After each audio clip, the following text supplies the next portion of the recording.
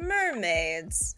They didn't start with Disney or Hans Christian Andersen, nor were they creations by pirates seeing the deep blue sea, and they didn't originate with the Greeks being called sirens. Yeah, merfolk are ancient history. In fact, our first merman appearance happened maybe over 6,500 years ago. Mermaids are a tad more recent. Most would agree that Atargatis is the oldest mermaid folktale mythological figure in human history, at least from what we know. The name Atargatis has mostly unknown origins. People still fight about this. Some say that she might be the continuation of some of the Bronze Age Canaanite goddesses. Examples would be Astarte and Anat, and maybe even Ashura. Or she was worshipped simultaneously amongst these Bronze Age goddesses and became more popular in classical antiquity, but she might have been worshipped for over 1,500 years. Not only are some of the names similar, like Astarte and Anat for sure linguistically can create Atargatis, but she does take on some traits and characteristics of Astarte, Anat, and Ashura. How each goddess ends up conflating over the course of history is still up for debate. What we do know is that Atargatis' prevalence was during classical antiquity. She was the big goddess of northern Syria at the time. Her chief sanctuary was at Hierapolis, which is kind of northeast of Aleppo. She was worshipped mostly there. The Greeks would call her Derceto, and you'll see her name in some of the writing in ancient Greek myths. And then we also have her name in Roman mythology. They would often just call her the, quote, Syrian goddess. Atargatis has been a really fun one to research because there's still quite a bit of controversy surrounding her. Not only do scholars not agree on her origins, but one of the bigger issues is how she conflates. So a lot of people, especially some of the ancient Roman and Greek authors, have compared her to Hera, and we will go over this a little bit later in this video. But we also have some comparisons to Aphrodite. And then we even have smaller circles that might say she's similar to Artemis, etc. So, and some people just think that she eventually just died out, like a lot of the Roman gods and goddesses did over time. But you know what? Why don't you and I go a little further and see what's up? Let's get into why you're actually here. So why is she defined as a mermaid? Or how did she turn into a fish lady? We have a few legends here. The first one is that the goddess actually descended from the heavens in the form of an egg. She was placed in the water, who was then guided or even pushed by a fish to the shore. This is where doves actually came into play. They incubated the egg, and Atargatis emerged as a fish woman or a mermaid. We have another story where she appears as just a regular goddess. She doesn't have fins.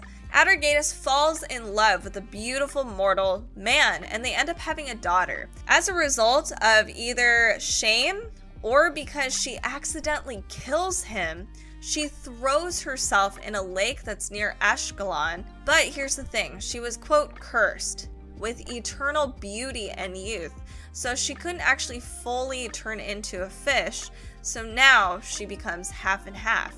In fact, this myth is a big deal because the daughter that was conceived by the mortal man and Atargatis, her name is Semiramis, and she is actually allegedly one of the legendary queens of Syria. As a form of worship and honor of Atargatis, the ancient Syrians refused to eat fish or doves. This is because those were sacred animals to Atargatis. Many temples dedicated to Atargatis had fish ponds that only her priests were able to handle. There were also places where doves could roost in sacred trees. As time moves forward, think ancient Rome. Priests who worshipped Atargatis served an image of her with a fish tail, so she does evolve to be somewhat more related to water and fish. These priests also were very, very dedicated, and this is especially so according to one famous novelist and satirist, Lucian. So Lucian, he wasn't really a fan of religious practices or religion generally, and you can definitely tell in the way that he describes some of the priests who worshipped Atargatis. What he says, and unfortunately we have a few texts to draw from to get like the true image of these priests, but his was pretty prevalent. What he says is that priests of Atargatis, they would decorate themselves in this vibrant clothing and very colorful makeup. Something they would also do is they would starve themselves unless if they were received food from people as donation. And a lot of the times they would even mutilate themselves until they bled. This is definitely a more bastardized version of what Lucian's description is, but there you go. To show their dedication even further, there's a myth that actually is associated with a true practice over time. So we have an Assyrian queen who sees the vision of Atargatis, and she was told that she had to build a temple to her. The king decides to send the queen and a young man to do this task. But here's the thing. The queen has a bit of a reputation. She really likes the dudes. She is insatiable. And the young man knows this. So what he does is he decides to castrate himself and leave his genitals in a box with the king as insurance, like, hey, there's no way she's gonna want to sleep with me, so please don't kill me, king. Unfortunately, the queen still falls in love with him, madly in love. So instead, the king decides to have this compromise. He's like, all right, so I'm not gonna sentence you to death, but you will be a priest for Atargatis instead, and you will stay at the temple that is being built and get away from my wife. So what happens though is for a very, very long time, priests did practice castration in the temple, and allegedly it is because of this myth.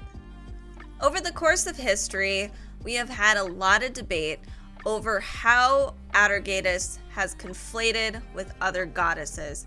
Did she conflate with Hera? Was it Rhea? Was it Aphrodite, Venus, etc.? Was it all of them? And we could probably talk about that on a totally separate video altogether. But basically, all we need to talk about is that Atargatis is one of the most well-known, earliest forms of a mermaid in mythology and folk tales. She also rules over many, many domains and has actually been featured in a lot of different art and artifacts in history and archaeological finds. Something that's really interesting about Atargatis is that maybe she didn't start as a mermaid. There's a lot of art out there and statues, sculptures that feature Atargatis sitting on a throne guarded by two lions. This is really similar to goddesses Ishtar and Inanna. She carries a scepter and wears a mural crown. Not only that, sometimes she's featured holding sheaves of grain. You'll see her with her consort, who's Hadad, in a lot of places, which is funny because there's not a lot of stories that talk about how they got together. So Hadad is also known as Baal, and he is the ancient storm and rain god.